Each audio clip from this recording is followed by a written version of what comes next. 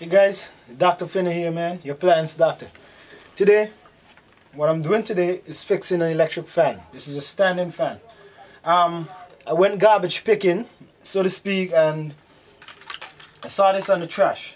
Now it didn't have a cord, so what I've just done is that I've just replaced the cord. Sorry I didn't show you how I did that, but I had to do a little bit of conjuring. I took the grill off and the blade guard for the fan.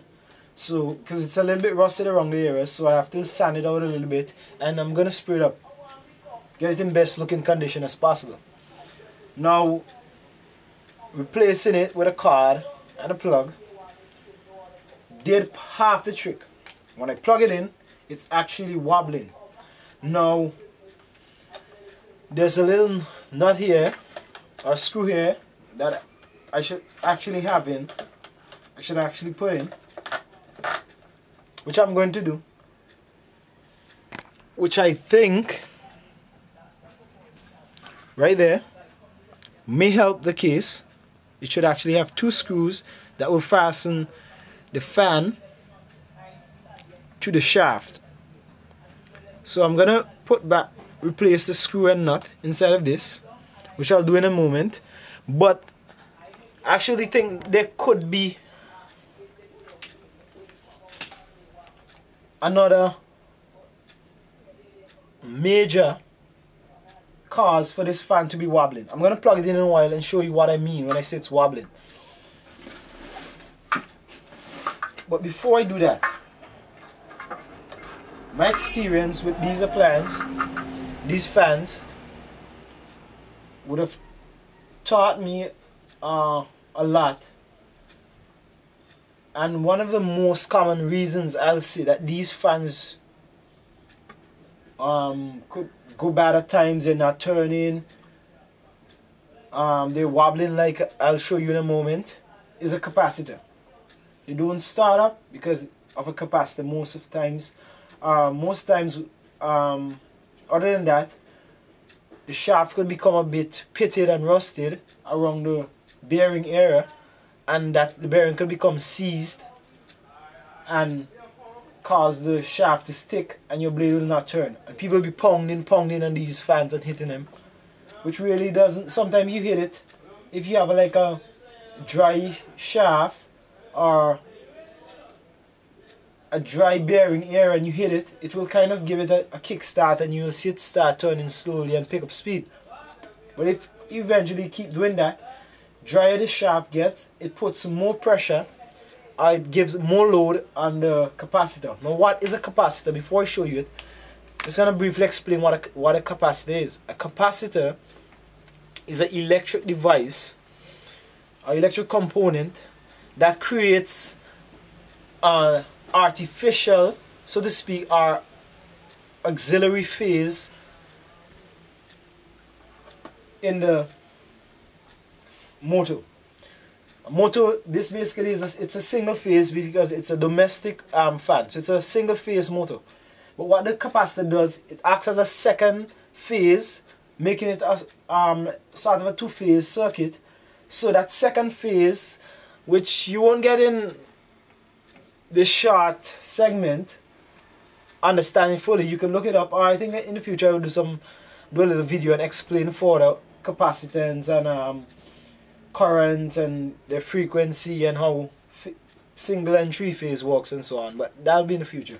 But all that happens, the capacitor sort of gives this a kick start to get it started and keeps it stays in the circuit, keeping it running at a particular pace. Now I think that could be one of the reasons why this fan is wobbling like this. I'm going to plug it in now and show you what I'm talking about, the wobbling. So it's in and you see it start and it's turning, and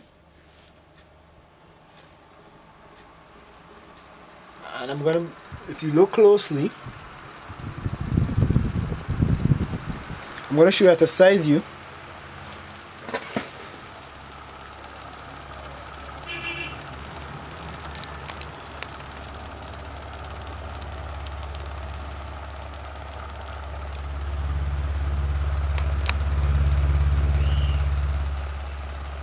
If you look at it very closely, it's sort of wobbling a little bit. right here. You see all of that fluttering, and vibration and shaking? I think that could be the cause. The capacitor could actually be the cause of that. So we're going to test it.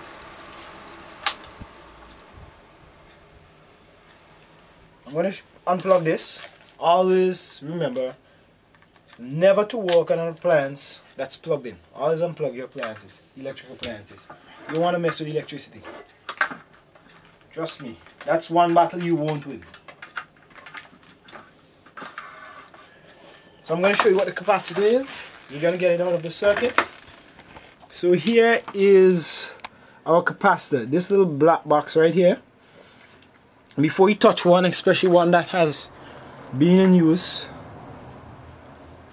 you make sure it's shorted and that all the electrical energy has left it. So as you see I've done here, an insulated screwdriver, you hold the handle and you just cross the metal shaft of the screwdriver across the two leads right there, and that will ensure it's discharged, that no electrical charge is left in the capacitor, because the capacitor sort of acts like a battery. It stores a charge and creates for motors that extra phase, as I told you before. So there's my capacitor, and how I'm gonna get it out, I'm just going to place my soldering iron right here.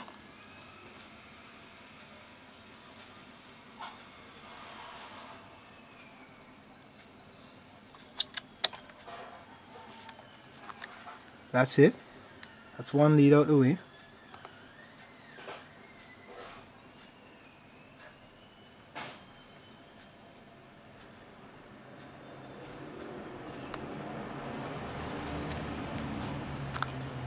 That's the second one.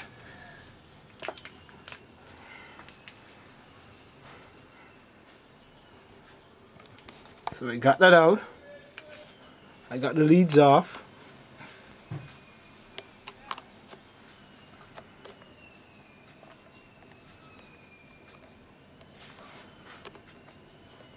And I'm undoing it, the screw that holds it, the set screw that holds it. Oops. Anyhow, this is our capacitor right here, and there's a value at the bottom of it. See what this says. So it's a 1.5 microfarad, 350 volts, and it's saying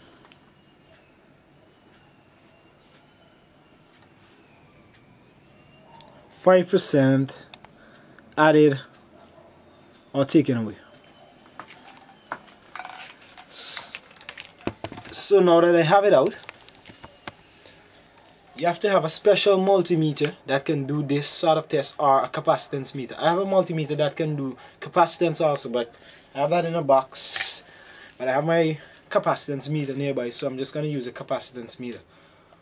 So I'm going to set it to 2 microfarads.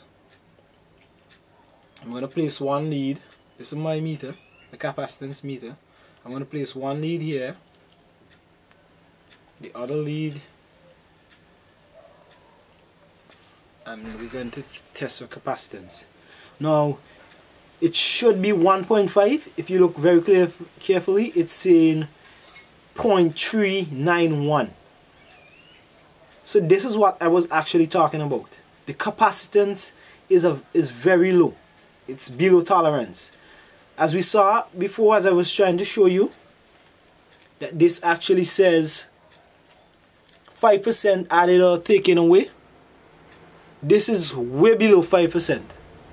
So I think, just as I've assumed, that the capacitor more or less is bad, and I guess a person, that's why they actually went into this fan and tried to sort of fix it themselves, and maybe being frustrated and just giving up. It's not working. They just ripped the card out because they thought, well, they might could have reused the card, and they got rid of it. So what I'm gonna do, all of that, whoa,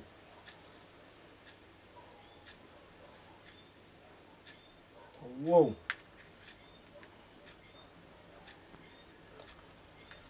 yeah, all I'm gonna do now, I'm gonna test an next capacitor, and that'll be our part 2. I'll test it, make sure it's good, and I'm going to put it in. So sorry, but I have to do this in a part 2.